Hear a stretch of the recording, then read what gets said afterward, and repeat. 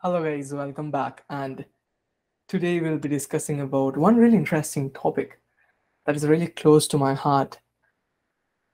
The topic has been an inspiration to study for so long in the field of statistics, chance, probability. So in high school, when I was back in high school, it was like all about mathematics. I loved mathematics. I thought about pursuing pure mathematics. I used to give all the Olympiads, and I used to absolutely love algebra, geometry, number theory, combinatorics, and all this were in my, were totally living and breathing in my mind. And then I moved ahead to pursue my B-Stat in ISI Kolkata in statistics.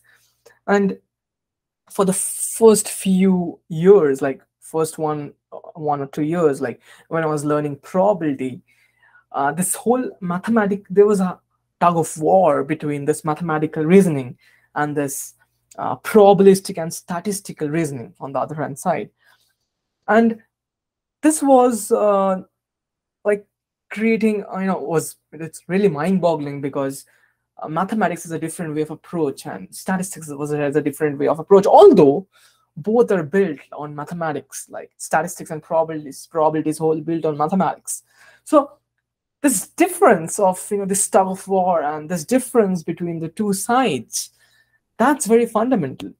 And that I have realized, and I have been enlightened with the idea of, with professors' help and learning from books, that what is the difference.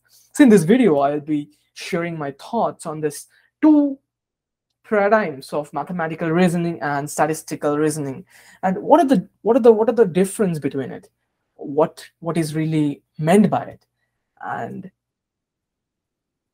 that is absolutely beautiful. We will learn by examples, and we will see that how it's also related to another similar concept, inductive reasoning and deductive reasoning, and there's also a similar difference between that. So I will see you in the next part of the video, and thank you for watching. Stay tuned. Bye-bye. Hello guys, let's start discussing about the difference between mathematical thinking and statistical thinking. So we will be discussing the part into two halves and understanding. Also, we will understand the difference between inductive reasoning and deductive reasoning. So what is mathematical thinking? What is statistical thinking? So if you think about mathematical thinking and whatever mathematics you have done, it is based on only one way of thought. For example, if A is true,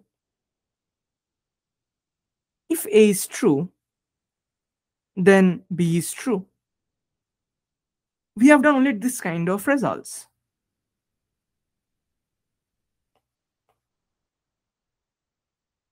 That is, we can denote it as A implies B. We denote it by A implies B. Now, if B is true, A may or may not be true.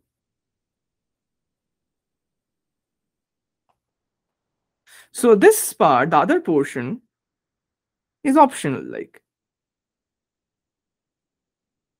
so if it is true, we can mathematically prove it by logic, and if it is not true, we prove it by counter example.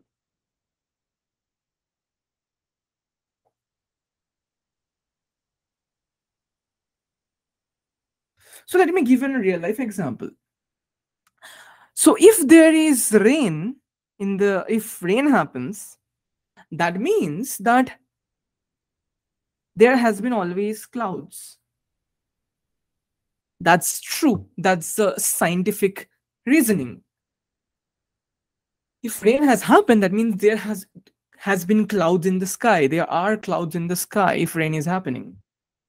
Otherwise, rain cannot be happening. But if clouds are there, it does not mean that rain will occur or rain will fall. So the other part is not true. Now, how do we show that? It's simple. We show one day on which it's cloudy but not raining. So we prove this does not happen, prove by an example, which we call counter example.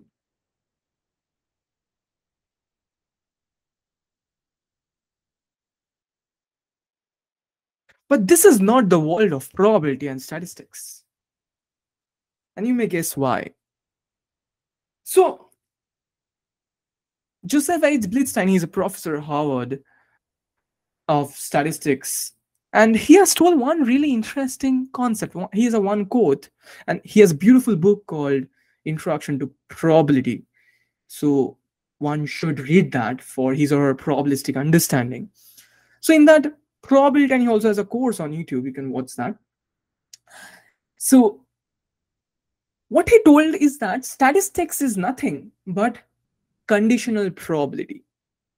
Okay, conditioning on the data, we are answering some questions, generalizing, answering some questions of the future or the possibilities. Now, this is how statistical thinking is. So it's saying that if rain happens,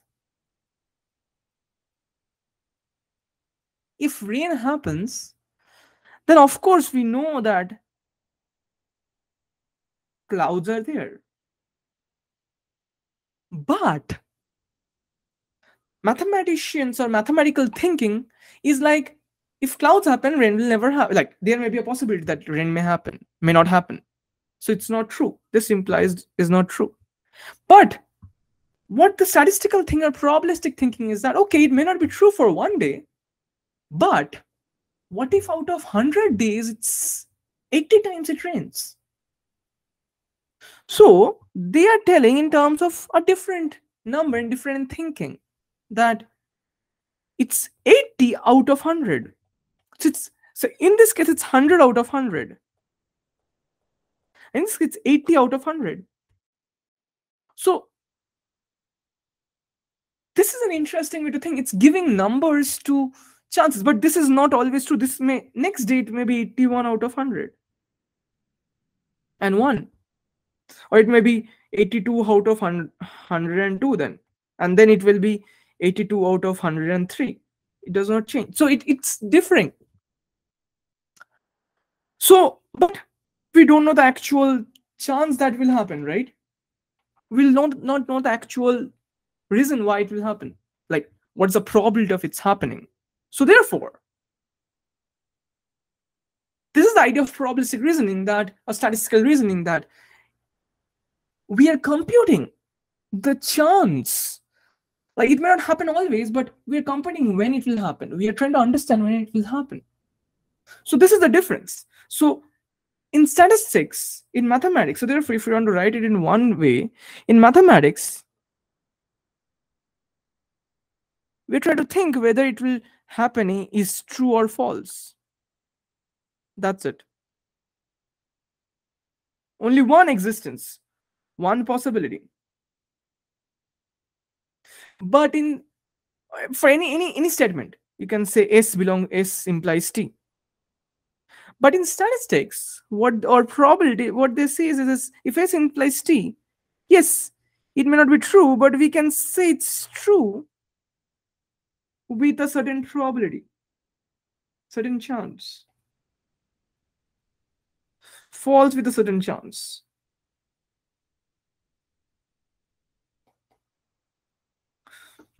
If this chance is going towards 1, like logically, like it's 1 logic, but it's not true that if the chance is 1, it will always occur. But if the chance is 1 in some sense, if this is P and this is 1 minus P, if this P is going to 1, then it's kind of equivalent, a bit of equivalent to mathematics. Not exactly equivalent, a bit of equivalent, because chance 1 does not always mean that it will happen. Okay, it may not happen, but it's kind of going towards mathematical reasoning if the chance is 1. Okay. But if it's true, that means the chance is always 1. This way, it's always true, but not the other way around. So the idea of this is that both are a different thought of thinking. So if you can think in terms of physics, this is like the probability. Of course, physics is based on like quantum mechanics. Quantum physics is based on this. Like a particle, and also, I mean, an object cannot take the existence of a particle and a wave. Classical physics says that I may be wrong. I'm sorry. Please correct me if I'm wrong. But the classical physics says that it can only be in terms of one existence type, like either true or false. But quantum physics says that it can take the form of both with certain probability. So that's a change of thought. That's the elevation of thought. And I understood how it's done. It's done by by experiences, by data. So this is where inductive reasoning and deductivism comes in. That inductive reasoning says, and what is inductive reasoning and what is deductive reasoning? It's very simple. So if you have data of, let's say, 202 of population of, let's say, of the world, and you see it's till 2022, so you find the population, write it down. So inductive reasoning says that the difference in inductive reasoning is that inductive reasoning will use this population data to predict or to extrapolate to things that may or may not happen. So it's like to extrapolate to things from past data. So you have understood the reasoning here. What is the difference in reasoning? So here it's using that reasoning idea to extrapolate from past data, to extrapolate to what can happen in 2050. But we can know the truth once we reach 2050. So it's called generalizability. It's extrapolating. So it may be true or may not be true, but we know that it may be true with certain chance. And the deductive reasoning is this, that it's so we know the population is increasing. So we can say that the population is increasing from 2010 to 2022.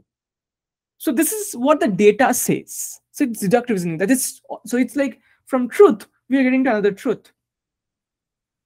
We are discovering another truth that's already existing. So this is deductive reasoning. We are using truths or facts to get other true facts. Like facts are always true. We are using facts to get other facts. But here we are extrapolating to get